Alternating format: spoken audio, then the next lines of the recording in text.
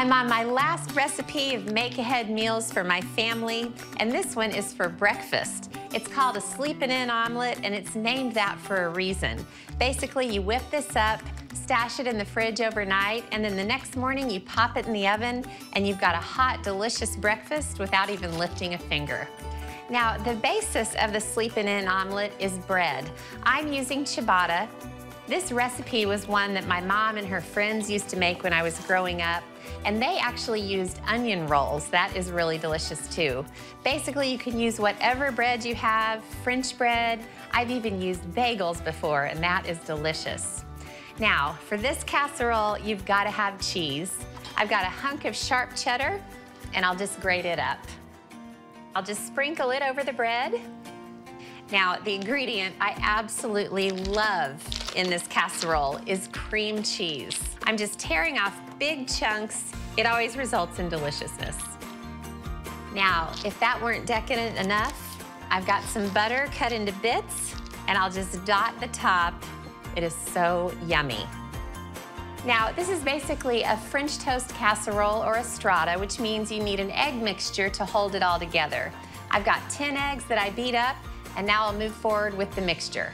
So I'm gonna whisk a couple of cups of milk into the 10 beaten eggs, toss in 2 tablespoons of dehydrated onions, half a teaspoon of dried mustard, a dash of cayenne pepper, the same amount of salt, some pepper, a teaspoon of chopped chives for even more flavor, and whisk it all together. Now I'm just gonna get all this egg mixture poured on, and then I'll cover it and pop it in the fridge overnight. But let me show you what happens to the sleepin' in omelet tomorrow. Okay, it goes into a 325-degree oven for about 45 minutes. Then the foil comes off, the oven goes up to 350, and the casserole gets another 10 to 15 minutes. Then the sleepin' in omelet is done and ready to be heaped onto plates for a hungry ranch crew, or a hungry city crew. And that's what I call a great breakfast. I think that's my plate. I'm making a hominy casserole. I just fried a bunch of bacon and took it out to drain.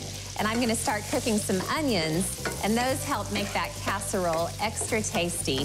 All right, while the onions start cooking, I'm gonna dice up a couple of red bell peppers. And while they cook, I'll chop up the bacon. The onions and peppers look glorious, so I'll grab the hominy. I drained it and rinsed it really well, and it just goes right in. And then I have some half and half. Now I'm making 2 casseroles. Now I'll go in with some hot sauce, and I'll just stir this around and let this slowly start to heat up. Cheddar and Monterey Jack is gonna go right into the pan. The bacon is all chopped and it goes in. A tiny bit of salt and pepper. I'm gonna pour this mixture into 2 iron skillets. I smeared the skillets with butter. Then I'll spread the mixture into the skillet. Now I'll get the rest of the cheese, just give it a little sprinkle. And then I just have some plain breadcrumbs, and I'll sprinkle those over just to give the whole thing a little bit of crunch.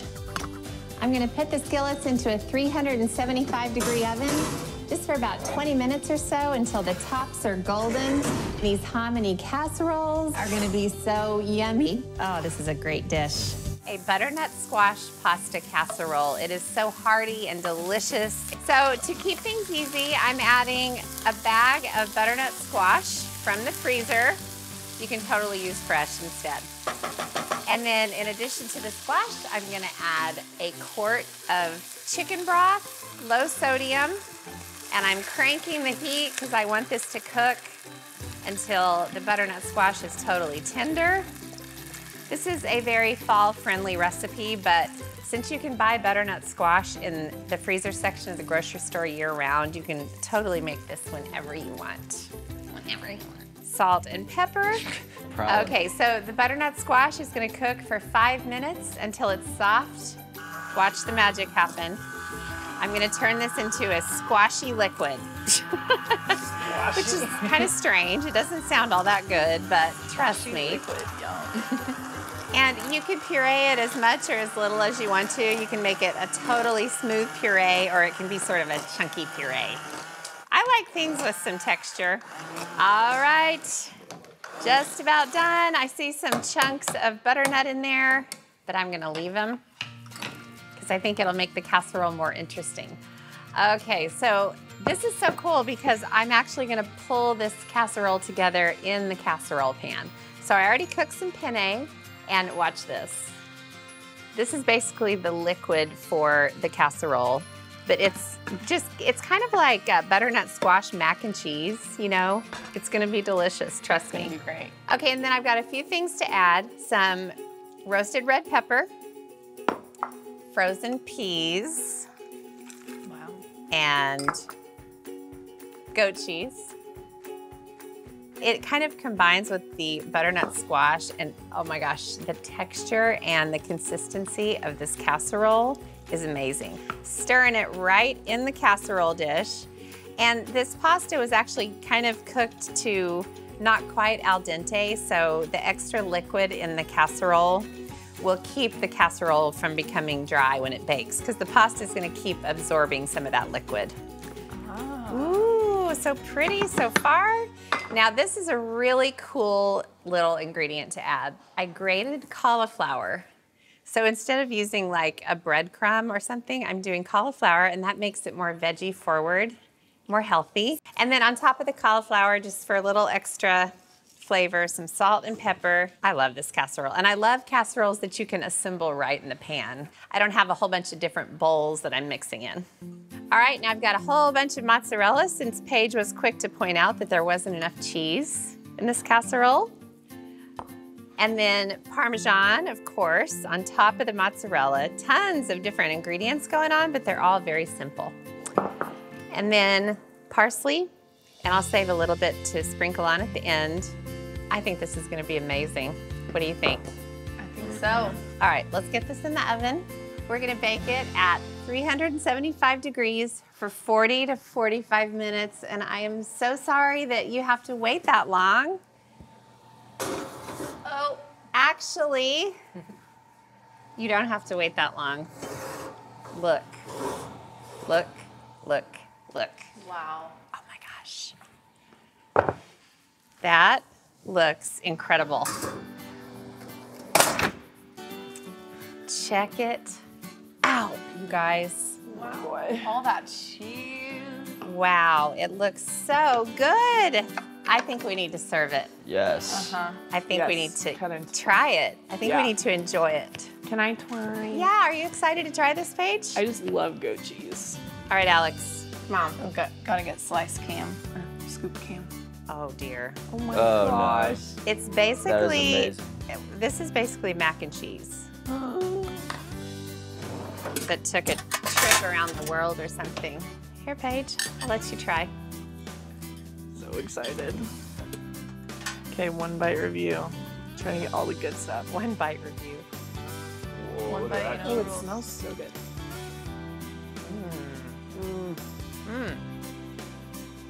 That was Really good. Great news. My mom and sister are coming over. I am so excited. And I thought that would give me the chance to make my mom's legendary seafood casserole. It is gloriously retro, sinfully delicious, and it is so easy to make. I'm gonna start with the seafood. So I have a whole bunch of cooked shrimp that's chopped into little bits, and I'm gonna add some lump crab meat, and a little bit of decadence here, some lobster meat right out of the claw. Look at this, it's incredible. Honestly, you can use any combination of seafood that you want. This is the 3 that my mom always used for hers, but really anything goes. All right, I've also got some veggies to add. So some chopped green bell pepper, bunch of chopped celery, and some sliced green onion. And then I'll just stir this mixture of seafood and veggies until it's all mixed together. Oh, this casserole. How much do I love it? Let me count the ways. It is incredible, and it reminds me of my childhood. My mom made this whenever she and my dad had friends over or some kind of dinner party. It's one of those casseroles that works for any kind of elegant dinner or a brunch. Alrighty, I got all of this mixed together. So now I'm gonna add some other scrumptious ingredients, a bunch of mayonnaise. You know this recipe is from the 70s. when you see this amount of mayonnaise going in. But this is basically the liquid of the casserole. And it's also what makes the casserole so incredible. And then a good spoonful of Dijon mustard, or any sort of grainy mustard. And then just a little touch of sherry. This is optional. In fact, my mom's original recipe did not have sherry in it, but I have found with kind of creamy casseroles like this, just a little touch of sherry gives it the most incredible flavor. And then, of course, bringing it into the current day, dash of hot sauce. I don't think the original recipe had hot sauce. My mom might have had one teeny little bottle of one kind, but I'm glad we're in the hot sauce era of modern history. A few dashes of Worcestershire. And then for seasoning, I'm gonna add some Old Bay seasoning because it is a seafood casserole, and Old Bay seasoning was made for seafood. And then salt, and you wanna add plenty of black pepper. A couple of good sprinkles. All right, now I've gotta mix all this together. I am so glad my mom and Betsy live close by now. My mom lived in Connecticut and Tennessee and even Texas for several years when the kids were growing up. But about 3 years ago, she and her husband Doug moved to Owasso, which is close to Tulsa. So it's so nice to have them close by. And then Betsy, she lives in Seattle, but she has been splitting her time between Pawhuska and Seattle. And it is incredible having her here. My favorite sister. My only sister, but she would still be my favorite even if I had 20 sisters. So now the casserole goes into the casserole dish. Now look how creamy this is. But I would like to point out that there is no cheese in this casserole. What is the world coming to? What's gotten into me? I don't even recognize myself. And this is one of those things that actually gets better and better as it sits in the fridge. So there's no reason you can't assemble this in the morning when you're going to have it that evening. And the flavors will just have even more of a chance to meld and marry and become more miraculous. So I'm gonna cover it with plastic wrap. And then I'm gonna pop it in the fridge for an hour. And then I'm gonna top it off and put it in the oven to bake it.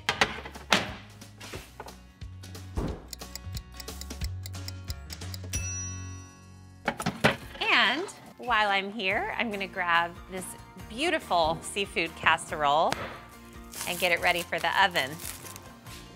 Okay, gotta roll up my sleeves for this one. So, I told you my mom used to make this in the 70s, and this is a dead giveaway. I'm gonna top the whole thing with potato chips.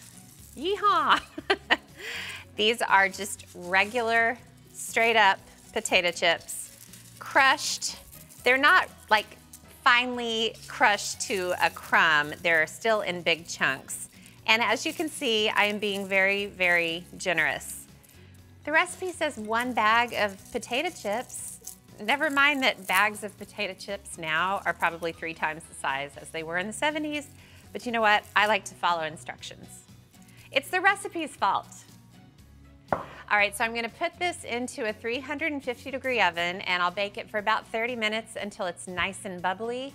And next, I'm gonna make an appetizer that my mom and Betsy are gonna love. And Mom, would you put the plates out? I will. And I am gonna grab the casserole, which I'm very excited about. Mom, I think you're gonna recognize this. Oh. What is it? I haven't been told about the casserole. We'll just see if Mom knows what it is. Oh, no. Oh, yes. What? I know, because of the potato chips. Oh, What is it, Mom? my goodness. I may not have made that for the last Decades. 20 years. I don't know. what is Tell it? me, make sure, you need to fact check me. Now, you made that in the 70s. Oh, yes. I'm the youngest. I missed it. Seafood casserole. Here, I'm gonna put some salad on your Thank plate. you. Here, look at this, Bets. Look at that, Oh that's my a lobster gosh. claw. Isn't that Whoa. gorgeous? Oh, Gorgeous. I'll please. serve you. Oh, sure, thanks, Mom. Lobster. It's all seafood. It's shrimp, crab meat, and lobster mixed with a creamy mixture. I'll give you a little parsley on yours.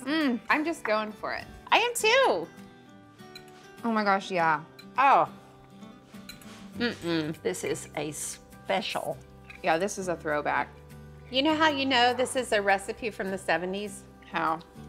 Because there's like a lobster claw and a potato chip in the same bite.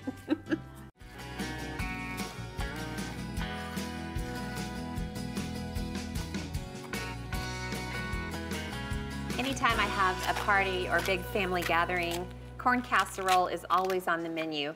I learned how to make this from my mother-in-law, and it is the most delicious side dish imaginable. I start by husking several cobs of corn, and what I'm gonna do is just cut the end off so I have some support, and then with a really sharp knife, I just slice down the cob and cut off the kernels. In the process, I try to scrape along the cob because within this cob is this magical, creamy, milky liquid that really makes the finished dish wonderful. All right, I've got all the corn in a bowl. And now for the fun part, the butter, of course.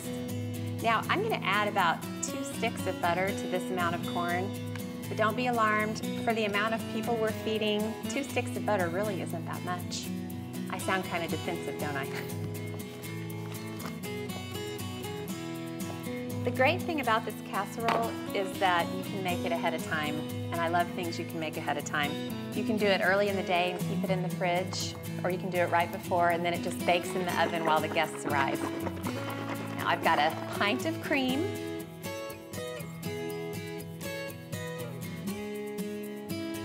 I'll add almost the whole thing.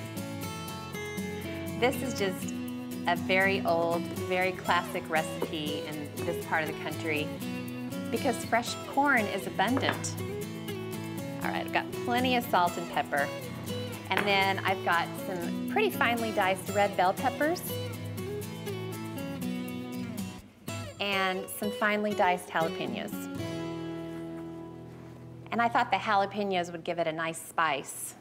And spicy and party go hand in hand, I think. Now I've got 2 big buttered casserole dishes over here, and I'll just evenly distribute. Make sure it's nice and stirred before you add it in. Now it doesn't look like the corn has a lot of liquid, but as it cooks, the butter will melt, the corn will give off liquid, the cream will mix with the butter, and it just turns into this magical, delicious substance. It goes in about a 350-degree oven for 20 to 30 minutes until it's bubbly. It's almost party time. And no party's complete around here without a fresh corn casserole. I'm cooking 2 dinners tonight. You heard me. One here at the lodge and one down at my house. Lad and I wanted to have his brother Tim, his wife Missy, and the kids over for dinner tonight. And it was all planned. I'm gonna make steaks and potatoes. But then the kids kind of cooked up an alternate plan and decided that they wanted to all have dinner down at our house. I thought it'd be fun, so I'm gonna whip up some baked ziti to take down to the kids for dinner, and then I'll move forward with dinner for Tim and Missy. All right, I had some onions and garlic browning in a pan, and I just added a pound each of ground beef and Italian sausage. And I'm just gonna break this up as it browns. It already smells so good. Since I was planning steak and potatoes for Tim and Missy, I didn't think it would be feasible for me to make that at both locations. So I kind of looked in the fridge and pantry to see what I had, and this baked ziti just jumped right out at me. Honestly, once I started thinking about it, I thought, I don't think Tim, Missy, Lad, and I have ever had dinner, just the 4 of us. We've always had the kids around, so it's kind of a novel concept. I hope we can find things to talk about. Okay, the meat is totally browned.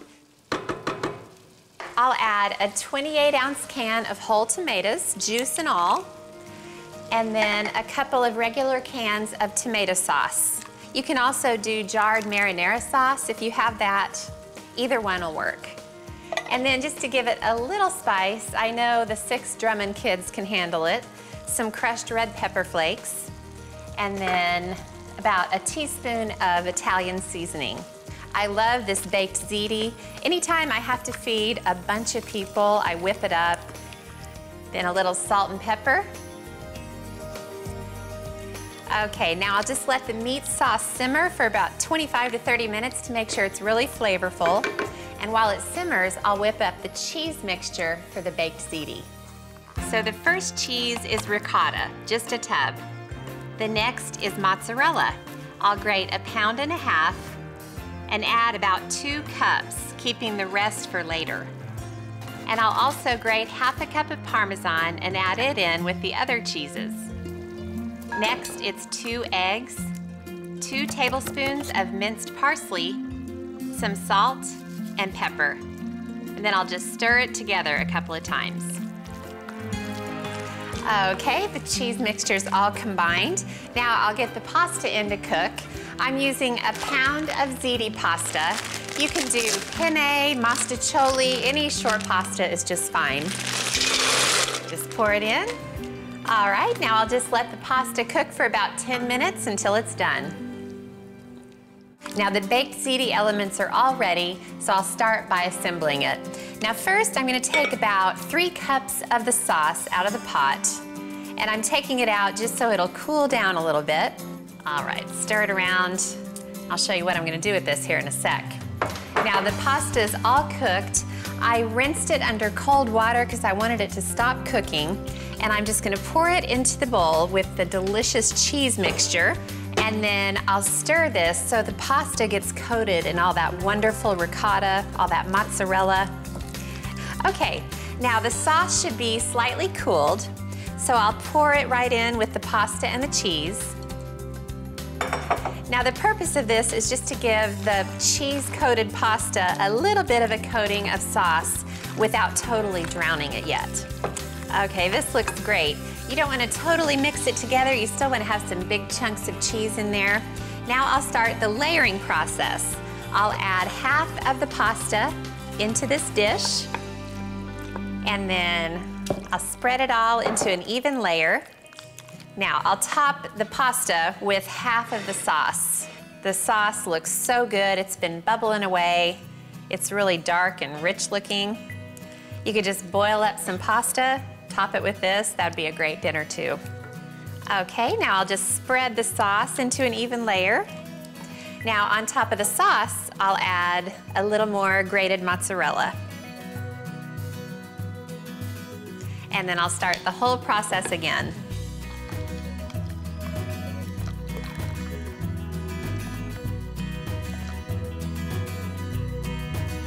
And this is going to be the perfect dinner for those 6 Drummond kids. I'm just gonna cover it with foil. Then I'll grab the salad out of the fridge and run all this down to my house.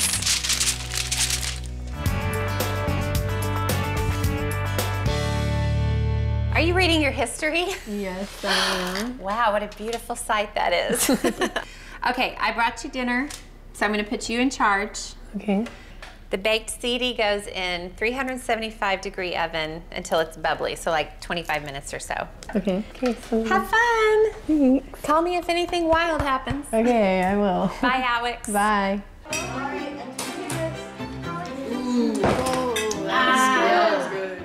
Okay, guys, pass your plates down and I'll serve you up. There we go. Okay, pass that down. So you served me up some salad. Okay, guys, dig in. Do you guys like it? Yeah. I was really hungry. Do you guys like having dinner without our parent? Yeah. Yeah, we have full control. Broccoli rice casserole is a cherished Thanksgiving staple. I started by sauteing some finely minced onion with a little bit of garlic in butter. It's nice and soft. So I'm gonna move forward with making a scrumptious sauce. I'm gonna thicken it up with flour, about 1/4 cup, and I let the flour cook just a little bit. So I'm gonna add half a teaspoon of mustard powder and a 1/4 teaspoon of cayenne pepper. So I'll stir those in. Ooh, that cayenne, I kind of got a little whiff of it. So now I've got 3 cups of whole milk. I'm gonna turn the heat up just a little bit, and I'll stir the onion and flour mixture while I pour in the milk. Now I need to let this heat up, and it's gonna bubble up and thicken. That'll take about 3 minutes. Amazing. I'm gonna make the sauce a little more creamy by adding some cream cheese. I'm gonna kind of break it up as I add it. I'm gonna add some grated Parmesan. Okay, that is looking good. So I'll grab some salt and pepper. And I like to add quite a bit of pepper. You really can't add too much pepper. At least in my neck of the woods, you can't. And I've got some paprika, and I'll just add about half a teaspoon. So I'll mix that in. So much flavor. Okay, now the cheeses for broccoli rice casserole are very important. You've got to start with good old processed cheese. I cut it into cubes. There is nothing creamier than this cheese when you add it to a sauce. Now I've got some freshly grated sharp cheddar, and I'm gonna add about 1.5 cups, and I'll save the rest to go over the casserole when it goes into the oven. So you're probably wondering, well, what about the broccoli? That goes in now. I've got 8 small heads. Make sure all that broccoli is coated in the cheesy goodness. Okay, it's pretty thick, but that's exactly what you want. So I'm gonna add some sliced pimentos. Pimentos are something I have in my pantry all the time because there are so many casseroles that I'll just kind of add a jar to. This is really looking perfect. So I'll turn off the heat. And now it's time to assemble the casserole, which is so much fun. I've got some cooked long grain rice, and I'm gonna add half of this bowl to the casserole. Spread out the rice, and then half of this luscious broccoli cheese sauce goes in, and then the rest of the rice goes on. The rest of the sauce, and the rest of the grated sharp cheddar. Now I'm gonna put this into the oven at 350 degrees for 30 minutes.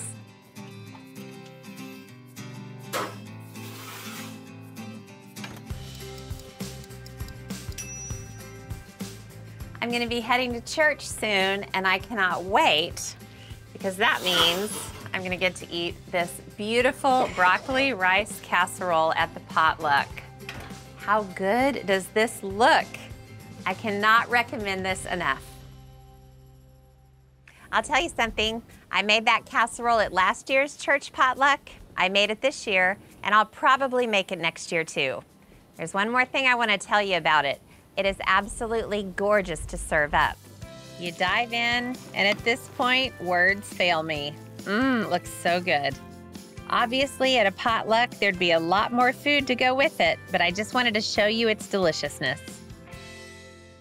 The star of the show is a chicken tortilla casserole. It's really hearty and just dripping with all the things my family loves.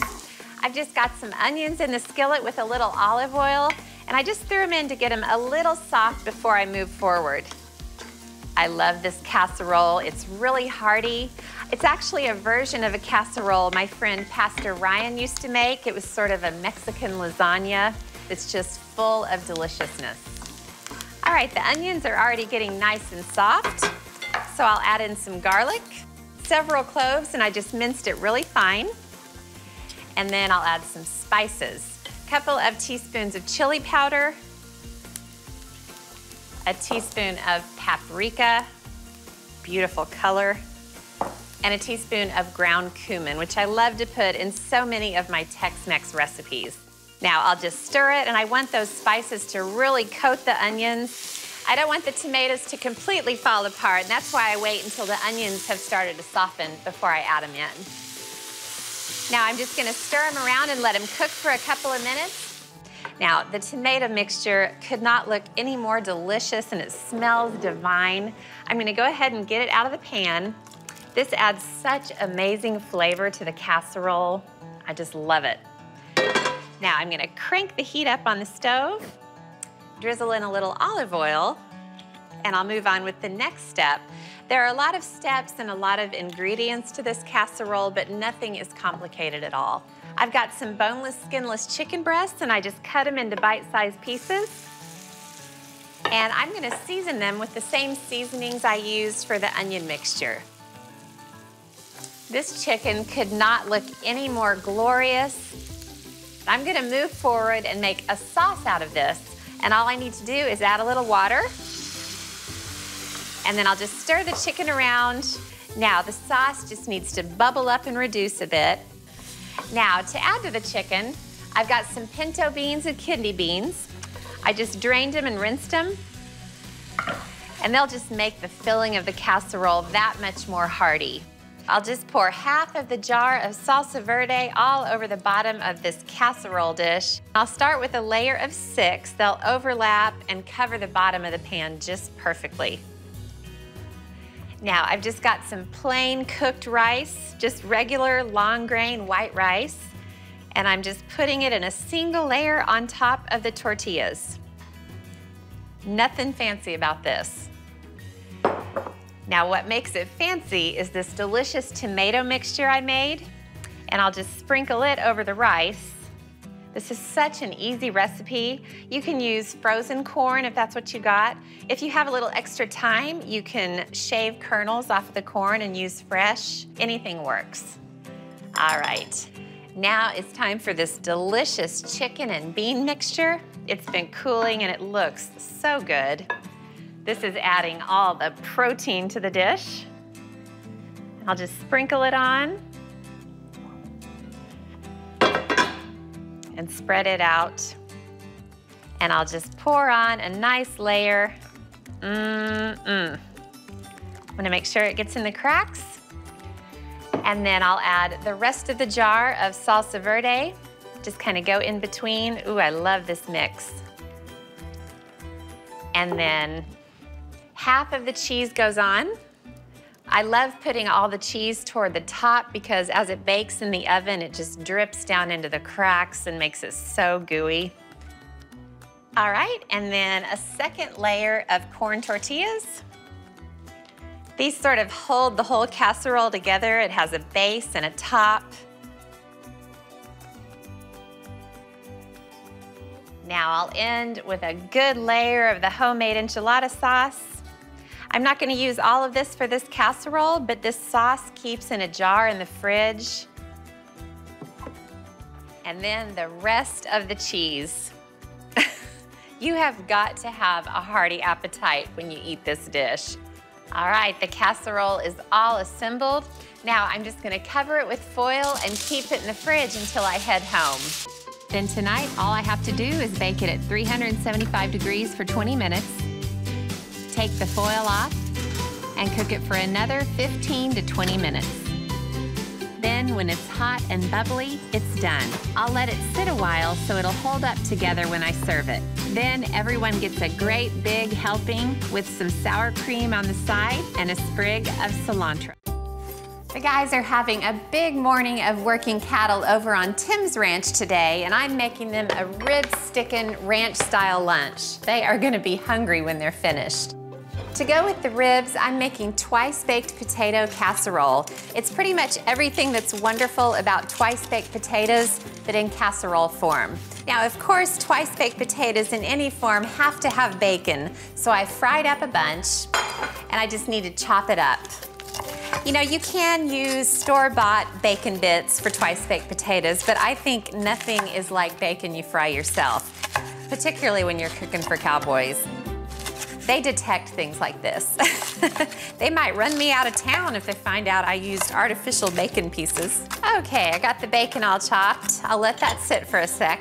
Now I've got to add a lot of butter to this casserole because I baked a lot of potatoes. So I've got 4 sticks of softened butter. I want it to be really, really soft. Then when the warm potato mixture goes in, it melts really quickly. Okay, and 4. Then a whole container of sour cream. Everyone likes sour cream with potatoes, let's face it. Okay, now for the potatoes. I've got 16 big baking potatoes, and I rubbed them in a little bit of vegetable oil and then baked them at 400 for about an hour. They're nice and tender, very hot. So I'll just cut it in half. Ooh, nice and hot. And I'll use a little towel so it won't be too hot in my hands. And I like to use just a big tablespoon to slowly scrape the insides out. Okay, that's the last potato scooped, and I've got nice little flecks of potato skin all throughout. So now I'll season all of this. It's a lot of potato, so it needs a good amount of salt, and of course, plenty of black pepper. And then I also like to add some seasoned salt. It just adds a few different flavors, a little bit of extra saltiness.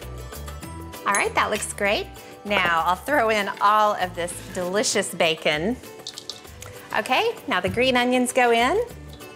I also grated a lot of cheese, a couple of cups of cheddar jack, and I'll sprinkle that over the top. And then I definitely need some milk in here so that everything will mix together well. So I'll just pour in a couple of cups of milk. All right, now I just need to break out my muscles. I've got a potato masher, and I'll just go right in and smush all this together. This takes a little while. There are a lot of ingredients in here. The potatoes don't have to be completely smooth, but I don't want there to be any huge chunks. Okay, looks perfect. Get the extra off. Now I'm gonna put all of this into a big foil container. I think it'll all fit.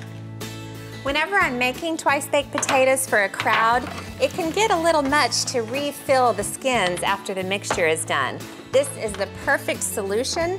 Just put it into a big pan, warm it up, and it's ready to serve. This looks amazing. There is not a cowboy on the ranch or a kid on the ranch that won't go crazy for this.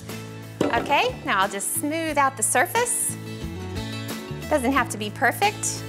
This is a great dish to make if you're having a big party because you can actually make it the day ahead and pop it in the oven when you're ready.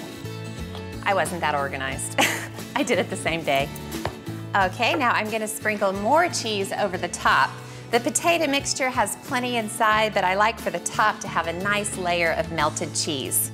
This is cheddar jack, but you can use all cheddar, all jack, or you could do pepper jack. That's always delicious too. Okay, now this just needs to go back into the oven for about 30 minutes until it's warmed through. Cheesy, twice-baked potato casserole. Here are the ribs. Did you guys work up an appetite? I think everybody did.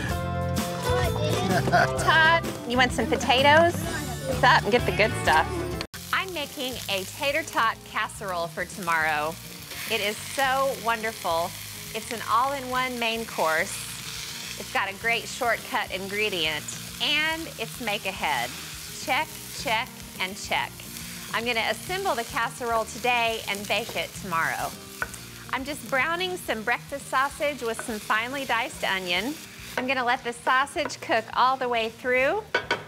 And while it does, I'm gonna grab that shortcut ingredient. Frozen tater tots.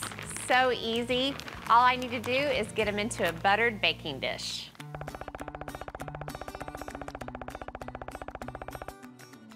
This perfect layer of tater tots is gonna get topped with the brown sausage and onions. And it's fine that this is hot. It's gonna have a chance to cool down before I add the other ingredients. Once the casserole bakes, those tater tots just turn into potatoes. You would never know they were frozen. Okay, that is all the sausage. Now I'll start working on the egg mixture. This casserole has a lot of cheese, so I'm gonna grate up some cheddar and some Monterey Jack. It's probably the cheese combination that I use the most in my kitchen. Okay, that's enough cheddar. I'll start grating the pepper jack. Love pepper jack cheese, it's so creamy and I love the spice. Okay, that's it for the cheese. Get it out of here. I've got 4 eggs that I cracked into the pitcher. And I'll add a cup of milk. It's whole milk just to make the whole thing a little more rich. And speaking of rich, a little bit of half and half, just about half a cup or so. Now the sausage is really flavorful and plenty salty, but I'm gonna add just a little bit of seasoned salt, about a 1/4 teaspoon. And for some spice, a little cayenne pepper. Really simple. And then I'll whisk this together. Okay, that is nice and mixed. So I'll add some green and red bell pepper. I seeded it and pulled out the membranes, and then I diced them really fine. Okay, the last thing to add to the egg mixture is half of this cheese. The other half is gonna go on top of the casserole. I'll give it a quick stir. And then this beautiful concoction gets poured over the sausage, which is cool by now. And look at all that chunky wonderfulness. Make sure it's all even. And then the rest of this cheese goes on top. This is a cheesy, cheesy dish. Now I've just got to cover it with foil, stash it in the fridge overnight, and tomorrow when it comes to baking and serving, well, that's going to be a cinch. I'll get the casserole into the oven at 350 degrees for 25 minutes. Then I'll take the foil off and bake it for another 20 minutes. Then when it's hot and bubbling, I'll get it out and onto the counter. And everyone will have a lovely, hearty helping. Oh boy, check out all the tater tots and sausagey, oniony, eggy cheesiness. Fantastic.